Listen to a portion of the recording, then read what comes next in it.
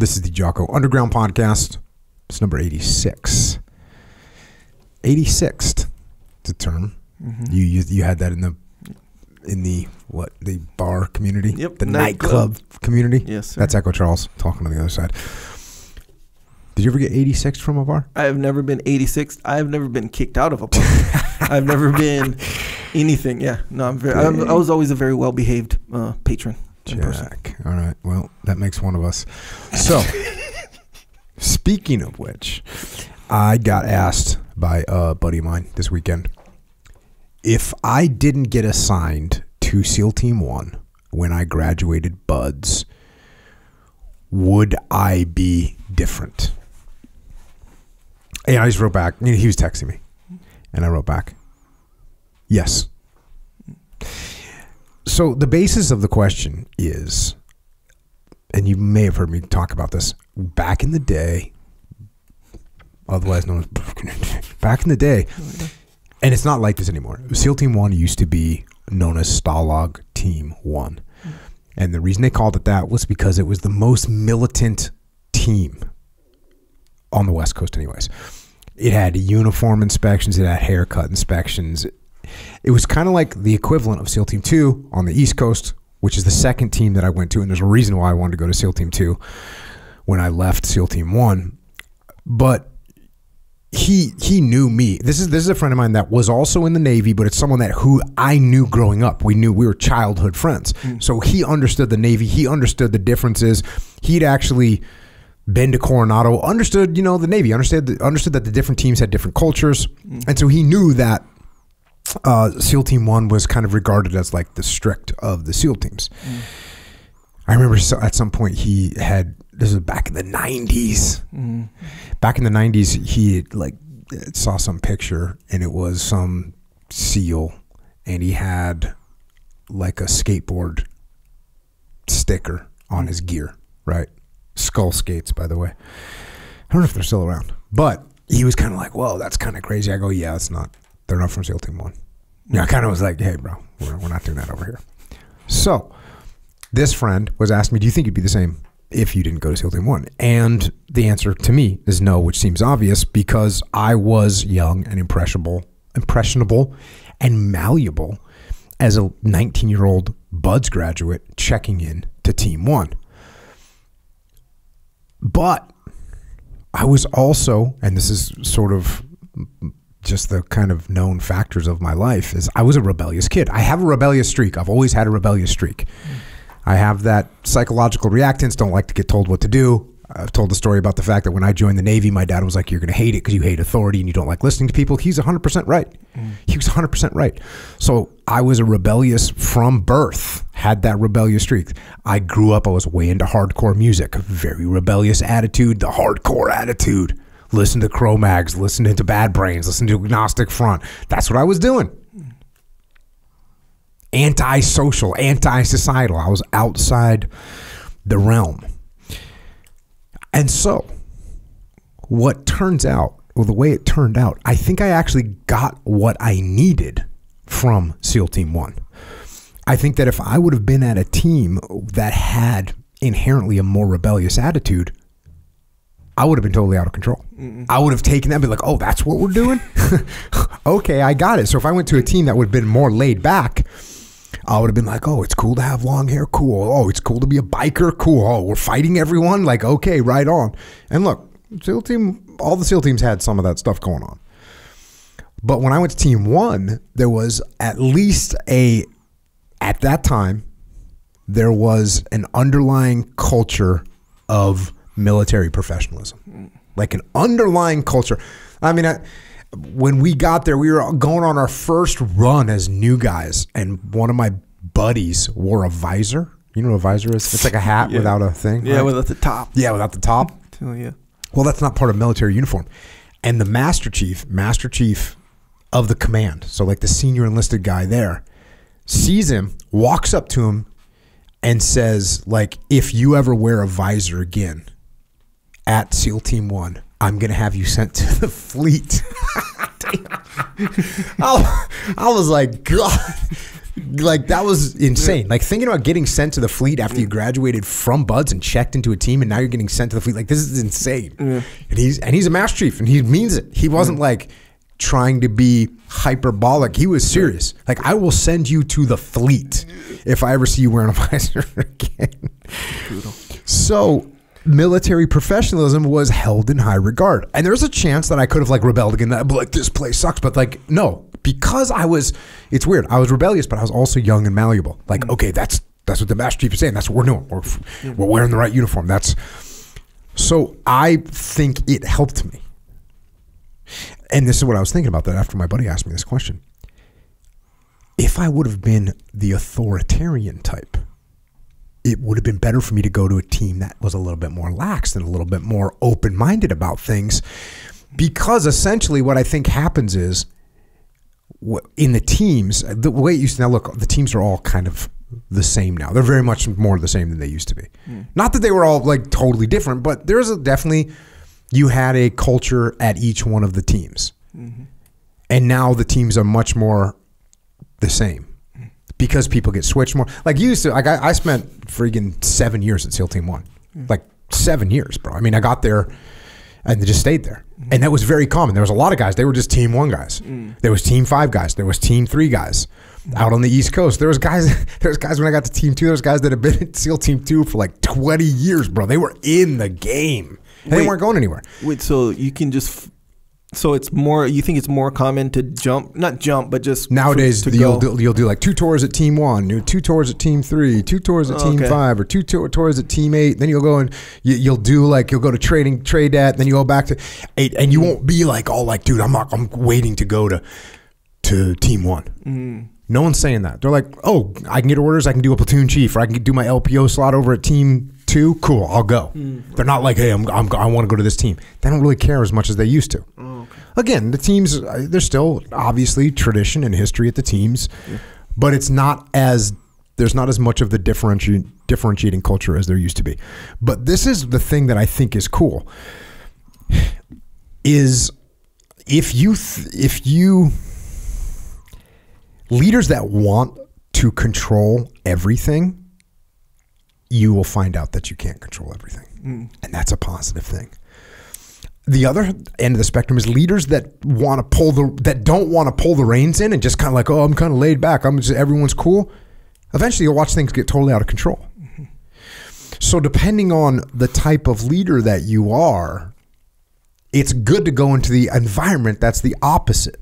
You see what I'm saying? So if I would have been like a super crazy leader or just a crazy guy, it was good, and I kind of was a little bit, right? I was kind of rebellious. I went to Team 1. It was very good for me. If I would have been like a very militant person that was like, oh, I went to a military school, it probably would have been better for me to go to another team where it's like, hey, dude, you need to chill out. Like, occasionally they would take guys and they'd send them officers. They'd send them to Ranger School. And Ranger School's totally militant, totally strict. And sometimes they would come out of that and it would enhance their militaristic attitude. And you'd be like, bro, this ain't the Rangers. Like, we're not doing that.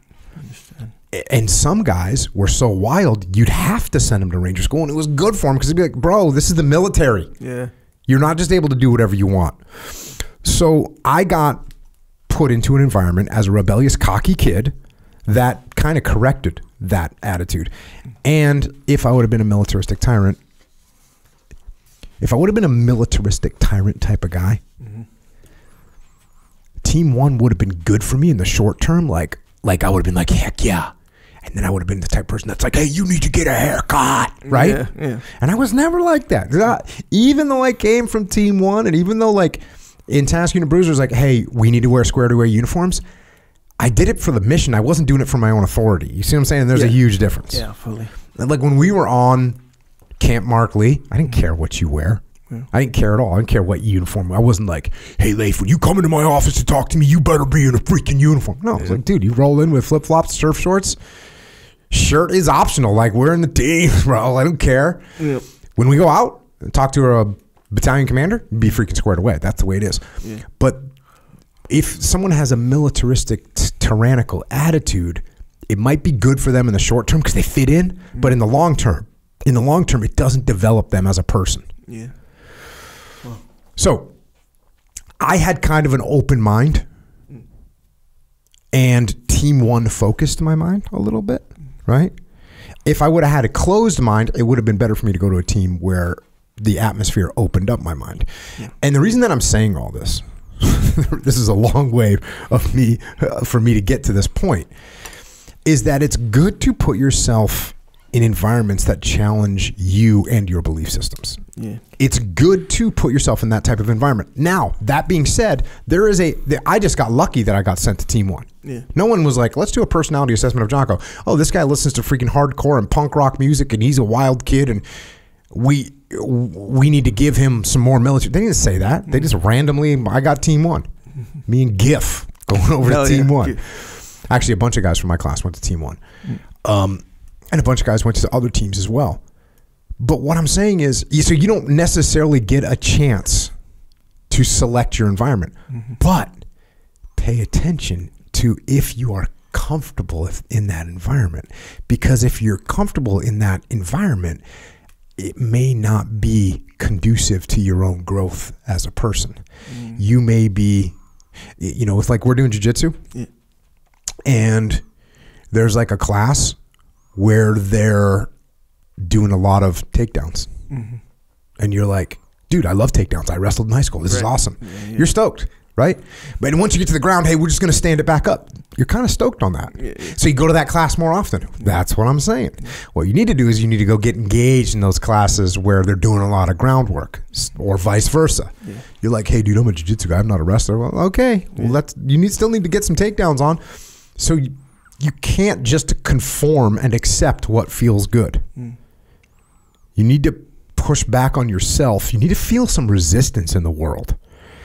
And if you don't feel any resistance in the atmosphere that you're in, then you need to check it and make sure you develop some resistance and you think about things from an outside perspective, that you detach, so that you can use that resistance. You might have to create some resistance. Like, hey man, look, I know I could just skip the warm up and skip the takedown part of this class, but that's not the right thing to do. Yeah. I can do it, but it's not the right thing to do. I'm going to get in there. I'm going to make it happen. I mean, that's what we want to do. We use that resistance to get better, because we don't improve if we are staying in an environment that's not forcing us to reassess where we're at. Kind of a long way for me to say that, but yeah, does that make sense? Oh yeah, fully. So you know how, and I guess what's the idea, right? The saying, "There's no growth in the comfort zone," but this is interesting. I never really thought about this until right now, like this very specific thing. It might have came in my mind before, but not really think about it. Where you're talking about from a physical perspective, like physically placing yourself in an environment or being in an environment that challenges you outside of your comfort zone, like even like a day-to-day or just like just in life. You see what I'm saying? You ever watched the movie American History X? Yes. Good. That was a solid one. So remember, right, where what was his name? Started with a D, right? Was it Darren? Or I don't know. Either the main character, Ed Norton. Ed Norton. Right? Yeah. So he goes to jail. Yeah. And he's a white supremacist dude. He goes to jail and he does not like black people at all. Dislikes, obviously, white supremacy. He's a white supremacist. You know the gig. All right. So he goes and he gets paired up in the laundry room, right, with the black guy. Yep. And this black guy's like, kind of on the surface, like real stereotypical. He's talking a lot. He's doing all this stuff. And he's like, he doesn't like him. He won't even say one word to him. But he has to work in that environment. Got to work with him. So over time, because the guy's talking, he's making jokes, all this stuff. Over time, he kind of like, essentially, in a nutshell, slowly opens his mind. Maybe these black people aren't as bad as I thought, kind of a thing. This one right here is making jokes. And they become friends. And his mind slowly gets open. He gets to stretch like that. See what I'm saying? But physically being in that environment, you're right, man. You're right. It's funny, like I used to go to competition training with Dean Lister at other schools. And that's kind of the same gig. Yep. Where, when you're a stranger in a they're gonna bring that heat. They're bringing that heat. If you're a teammate, if you're target practice, like you're a target, you might as well just be a grappling dummy. Yeah, and there's more stuff on the line too. So like, think about it. Back in our competition days, you come to the main spot. You come to Victory for competition training. You know the guy. I'm Jocko, Andy, all these guys. I know these guys. So there's no there's an element of comfort in that, no matter how hard the training is. But you go to if you're a stranger in another, academy and they're doing competition training, that level of comfort is gone, straight up gone. Yeah. But you get used to it. And you can actually feel it when you go back home to victory. You're kind of like, oh, this is like real kind of cruise. It's easier, to be honest with you. And it's more from a mental standpoint. Right. It's easier. Unless you're a foreigner coming into victory. And then you're like, oh, these guys are out to get me. Oh, right. Which is the same gig, just flipped around. Just yeah, flipped exactly around. right. So, you apply that kind of in life where, put yourself in those physically put yourself in those. The weird thing, too, is, and we covered this on the psychology of military incompetence, but a lot of times people that are attracted to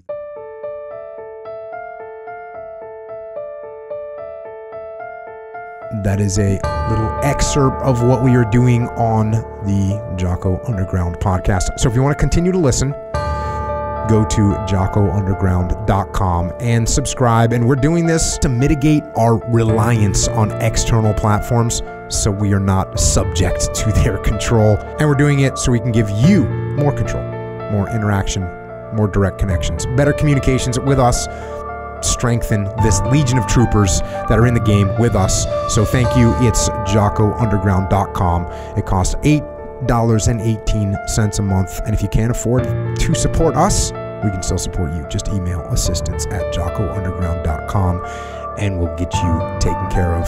Until then, we will see you mobilized underground.